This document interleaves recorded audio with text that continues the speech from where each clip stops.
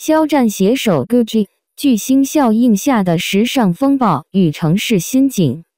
王一博为何防暴对豆瓣开分 5.6， 我要被观众的评论笑死了。中国的时尚版图上，一抹璀璨的光芒正以不可阻挡之势照亮城市的每一个角落。这束光的源头，正是当红不让的国际巨星肖战与意大利奢侈品牌 Gucci 携手共创的时尚神话。红袖杂志这一时尚界的领航者，开创性地邀请了上海、成都、北京3地的知名博主和红人们，共同见证并参与这场跨越地域的时尚盛宴，让肖战的 Gucci 全球广告大片成为了一道亮丽的城市风景线，吸引了无数潮男潮女慕名前来打卡，掀起了一场前所未有的时尚热潮。而这一举措不仅是简单的品牌合作推广，更是文化现象的催化。不同于传统意义上仅限于米兰秀场的高冷时尚，此次肖战古驰的广打卡活动巧妙地将时尚触角延伸至日常生活的每一处，让时尚不再遥不可及，而是成为每个人生活中触手可及的一部分。上海、成都、北京这些繁华都市的地标性位置，因肖战的广告大片而焕发新生，成为了年轻人追捧的潮流圣地。小红薯、抖音等社交平台上的内容如病毒般传播，肖战的身影与 Gucci 的品牌魅力交织在一起，成就了内娱前所未有的盛景。肖战的名字早已超越了国界，成为全球时尚舞台上一颗璀璨的明星。Gucci 与肖战的合作已步入第5个年头，而肖战连续3年出镜的第4支全球广告，无疑是双方深厚合作默契的最好证明。广告不仅在中国本土引发了轰动，更是通过全球全平台的宣发，在 Instagram 等国际社交媒体上引起了国际时尚及资讯媒体的广泛关注。接近40家国际媒体的自发报道，不仅展示了肖战作为国际巨星的影响力，也进一步巩固了他在全球时尚界的 icon 地位。肖战在《陈情令》之后的迅速崛起，绝非偶然。他以独特的个人魅力、扎实的演技以及对时尚敏锐的感知力，赢得了国内外粉丝的广泛喜爱。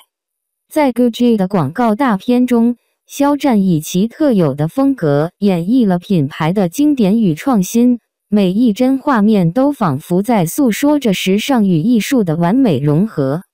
当这些大片走出屏幕，融入城市，每一个路过的行人，无论是否了解肖战，都被这份独特的视觉冲击所吸引，不由自主地停下脚步，成为这股时尚风潮的参与者和见证者。肖战与 Gucci 的合作不仅是一场商业上的双赢，更是一次关于时尚与文化深度对话的探索。它打破了传统时尚界限，让高端品牌更加亲民，同时也让中国面孔在全球时尚领域中占据了重要一席。肖战作为这一系列事件的核心，其巨星效应不仅体现在数据和热度上，更重要的是，它成为了连接时尚与大众、中国与世界的桥梁。在这场席卷全球的时尚风暴中，肖战用他的影响力和作品，书写着属于自己的时尚篇章，也为中国娱乐产业乃至全球时尚界开创了一个全新的时代。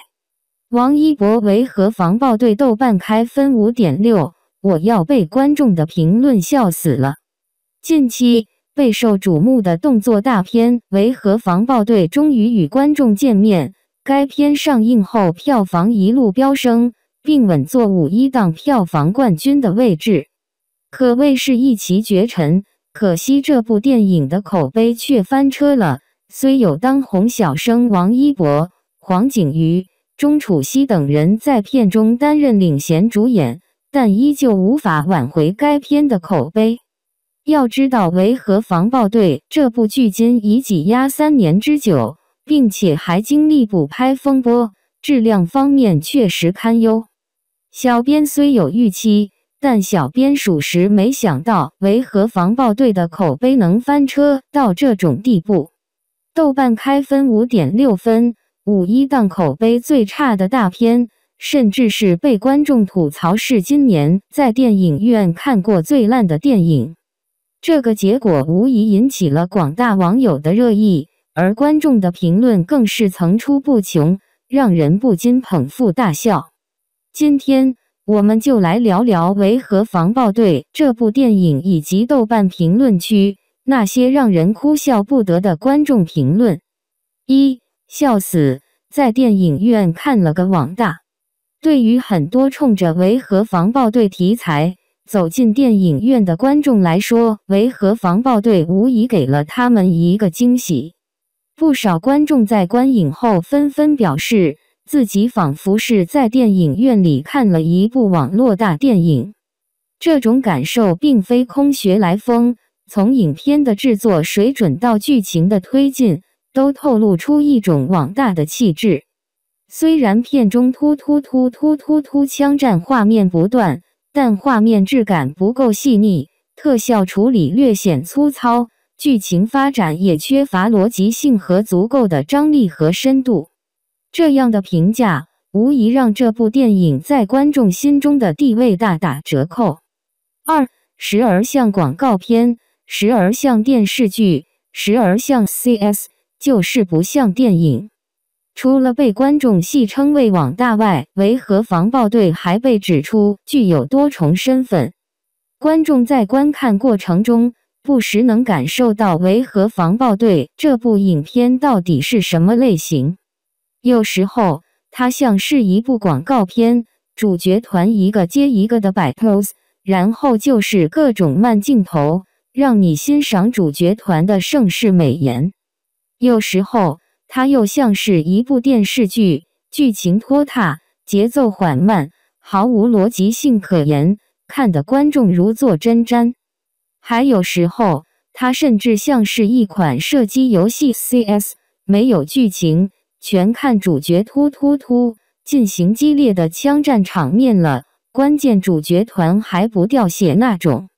然而，无论是哪种风格，都无法让观众真正感受到维和防暴队这部电影的魅力，甚至有种白搭这么好题材的感觉，真是浪费了。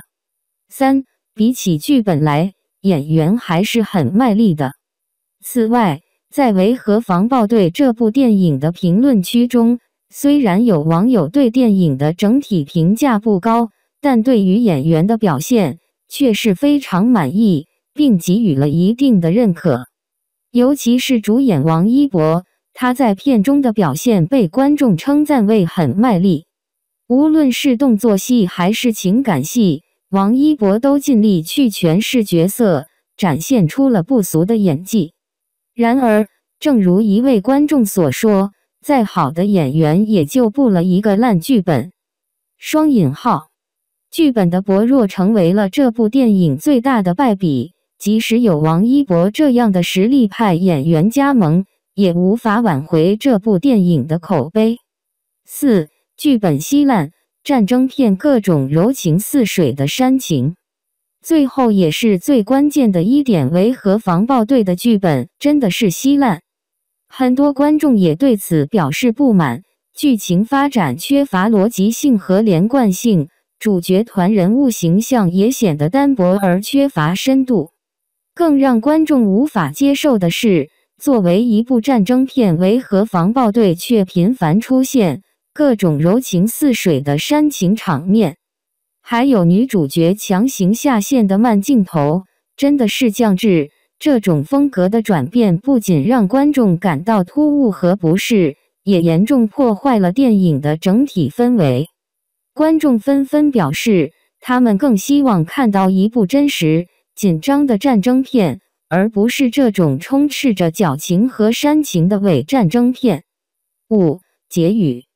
总的来说，维和防暴队的豆瓣开分 5.6 分并不冤枉。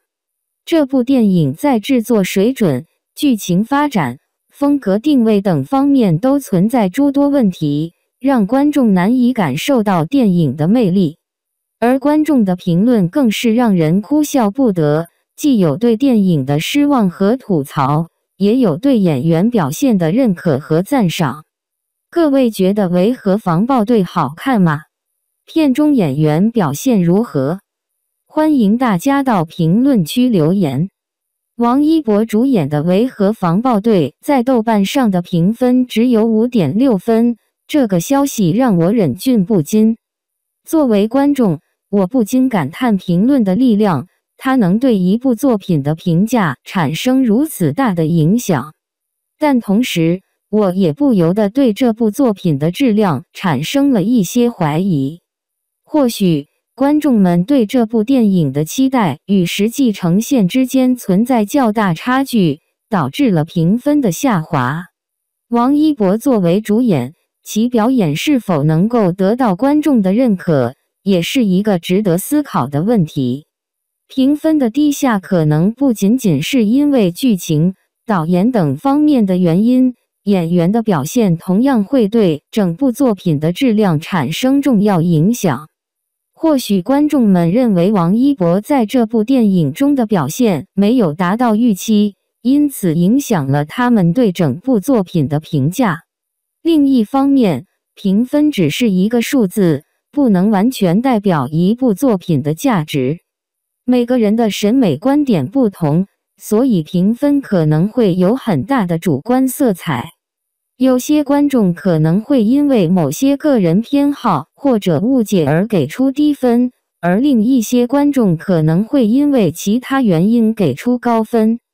因此，我们不应该完全依赖于评分来判断一部作品的好坏，而是应该通过自己的观影经历来做出评价。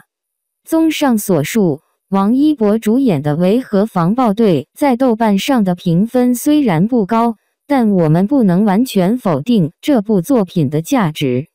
或许它在某些方面确实有着不足之处，但也可能会有一些观众会因为其他原因而喜欢它。